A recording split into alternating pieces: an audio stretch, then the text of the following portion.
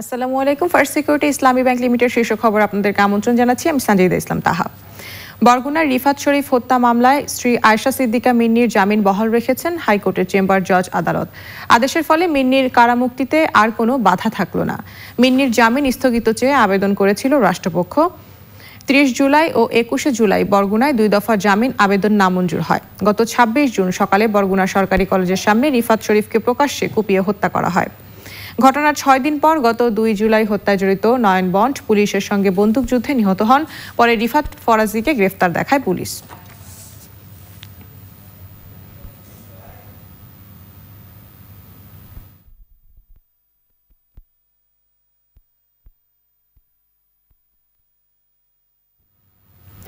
প্রধানমন্ত্রী শেখ হাসিনার সভাপতিত্বে মন্ত্রিসভার নিয়মিত বৈঠক চলছে।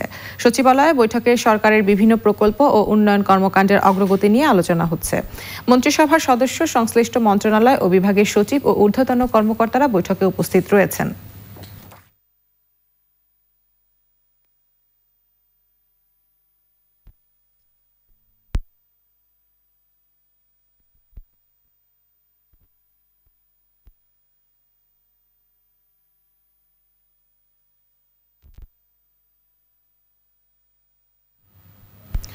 রোববার দ্বিতীয় দফায় নোয়াখালী বিজ্ঞান ও প্রযুক্তি বিশ্ববিদ্যালয়ের শহীদ আব্দুস সালাম ছাত্রাবাসে ছাত্রলীগের 2 গ্রুপের সংঘর্ষের পর অনির্দিষ্টকালের জন্য হলটি বন্ধ ঘোষণা করা হয়।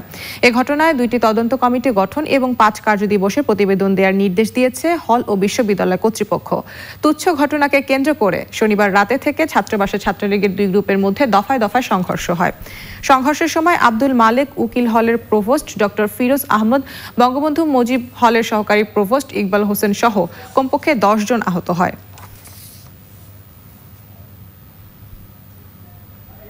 এই গ্রুপের সংঘর্ষে কিছু সাধারণ ছাত্র আছে।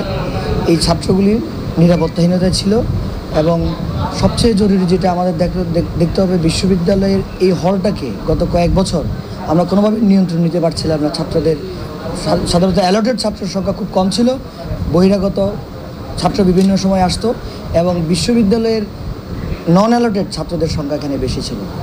ফলে এই পরিস্থিতিতে হল ভ্যাকেন্ট করা ছাড়া বিশ্ববিদ্যালয়ের আর কোনো পথ ছিল না।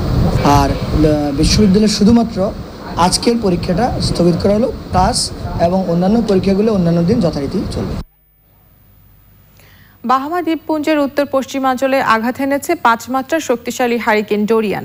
এর প্রভাবে 23 ফুট উঁচু জলোচ্ছ্বাস হয়ে বিস্তীর্ণ এলাকায় বন্যার আশঙ্কা করা হচ্ছে। ঘন্টায় 285 কিলোমিটার বেগের এই ঘূর্ণিঝড়ের কারণে প্রত্যন্ত দ্বীপগুলোতে বিমানবন্দর বন্ধ রেখেছে কর্তৃপক্ষ। একে চরম বিপজ্জনক আখ্যা দিয়ে ওই অঞ্চলে বর্তমান সময়ের সবচেয়ে শক্তিশালী ঘূর্ণিঝড় বলেছে যুক্তরাষ্ট্রের ন্যাশনাল হারিকেন সেন্টার NHC। তবে হারিকেনটি ধীরে ধীরে যুক্তরাষ্ট্রের পূর্ব সমুদ্রাঞ্চলের দিকে এগুচ্ছে। বাহামাস থেকে টুইটারে পোস্ট করা ভিডিওতে দেখা গেছে জলোচ্ছ্বাসে ভেসে গেছে বাড়িঘর। কক্সবাজারের র্যাবের সঙ্গে ও ময়মনসিংহের ডিবি পুলিশের সঙ্গে বন্দুকযুদ্ধে এক জলদস্যু ও এক অটোরিকশা চোর নিহত হয়েছে। কক্সবাজারের মহেশখালীতে র্যাবের সঙ্গে বন্দুকযুদ্ধে নুরুল কাদের রানা নামে এক জলদস্যু নিহত হয়েছে। বেশ কিছু অস্ত্র ও গুলি উদ্ধার করেছে র্যাব। নিহত নুরুল কাদের রানা দীর্ঘদিন ধরে সমুদ্রে ডাকাতি করে আসছিল, তার বিরুদ্ধে একাধিক মামলাও রয়েছে। গত 26 আগস্ট নোয়াখালীর হাতিয়ায় বঙ্গোপসাগরে মাছ ধরার ট্রলার MV মা বাবার দোয়া ও MV মাহিনে ডাকাতির মূল হোতা রানা। ময়মনসিংহ শহরের বাদে কলাপা ডিবি পুলিশের সঙ্গে বন্দুকযুদ্ধে এক অটোরিকশার চোর নিহত হয়েছে। পুলিশ জানিয়েছে রাত 1:15টার দিকে নগরীর বাদেকল্পা এলাকায় কিছু আন্তজেলা অটোরিকশা চোরের সদস্য চোরাই অটোরিকশা কেনাবেচা করেছেন এমন খবর পেয়ে সেখানে অভিযানে যায় পুলিশ। সে সময় চোর চক্রের সদস্যরা পুলিশের উপর গুলি চালালে পুলিশও পাল্টা গুলি চালায়। পরে ঘটনাস্থল তল্লাশি করে গুলিবিদ্ধ অবস্থায় খলিলকে উদ্ধার করে ময়মনসিংহ মেডিকেল কলেজ হাসপাতালে নিলে চিকিৎসক তাকে মৃত ঘোষণা করেন। নারী টি-20 বিশ্বকাপ ক্রিকেটের বাছাই পর্বের গ্রুপ এর ম্যাচে যুক্তরাষ্ট্রকে 8 উইকেটে হারিয়ে শুভ সূচনা করেছে বাংলাদেশের মেয়েরা। মার্কিনীদের 46 রানে অল আউট করে 70 ডেলিভারি হাতে রেখে 80 জয় পায় টিম টাইগার্স। স্কটল্যান্ডের আরব্রোথে টস জিতে প্রথমে ব্যাট করতে নামে যুক্তরাষ্ট্র। বাংলাদেশের নাহিদা, জাহানারা ও খাদিজার দুরন্ত বোলিংয়ে আমেরিকান মেয়েদের ইনিংস 50 রানের আগেই আটকে যায়। জবাবে সঞ্জিদার 30 রানে বাংলাদেশ 8.2 ওভারে জয়ের আনুষ্ঠানিকতা সারে। রাতে পাপুয়া নিউ গিনির সাথে গ্রুপের পরের ম্যাচটি খেলতে নামছে লাল সবুজের নারীর দল। দর্শক, এই ছিল হাতে থাকা শীর্ষ খবর। সঙ্গে থাকার জন্য ধন্যবাদ।